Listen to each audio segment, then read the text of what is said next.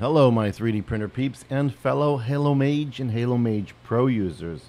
I just wanted to show you how easy it is to upgrade your firmware using Creality Cloud. As you know, Creality Cloud has a Wi-Fi cloud box technology built into it and functions exactly the same as a Creality printer with a Creality Wi-Fi cloud box attached to it. To access your Halo Mage or Halo Mage Pro, simply log into your Creality Cloud account. If you don't have one, you should definitely make one right now. Once there, click on Workbench. Inside Workbench, you will see everything regarding your Creality Cloud account. What you're looking for is your printers. These are your FDM printers. These are your Resin printers. You can see I have one Resin printer. That's the Halo Mage Pro. I'm going to click on it, and it will come up and look like this. This is the name of my printer. This is the status of the printer, not the cloud box itself, but the printer. The Halo Mage does not have a cloud box attached. The hardware and technology are inside the printer itself. So online here does in fact represent the printer and the Wi-Fi cloud technology.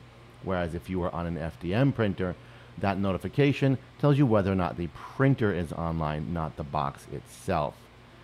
You will notice there's a notification right here that says firmware version too low. All we are going to do is click on Update Now.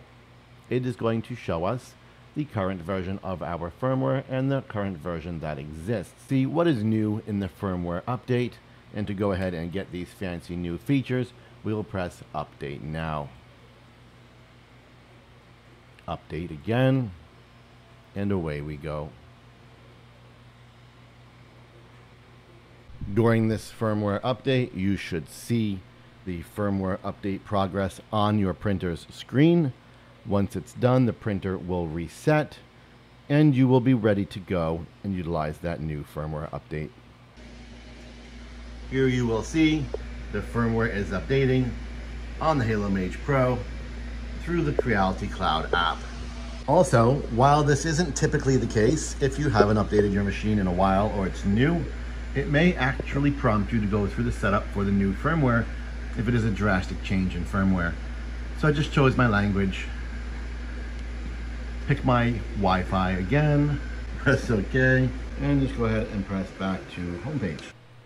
And here you can see it now shows that you have the current version of the firmware and no new version is needed because it's the latest version. That's how you do it. Go back to your Workbench and you are ready to resume using your Mage or Mage Pro with the latest firmware. Creality Cloud has come a long way since launch, and by adding a Creality Cloud box to your other Creality 3D printers, you can gain access to its wireless capabilities, including 3D printing and wireless firmware updates, straight from the Creality Cloud Workbench here on crealitycloud.com. I'll leave a link to the Wi-Fi cloud box in my description.